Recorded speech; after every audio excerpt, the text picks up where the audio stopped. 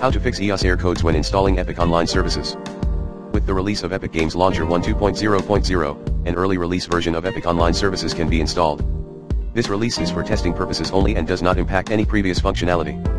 You may run into an EOS-ERR error code which indicates there has been a problem installing the Epic Online services.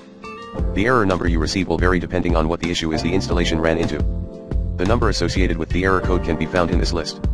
To resolve these error codes, you should reach out to Microsoft support and let them know the error code number that you're receiving so they are able to provide assistance to you.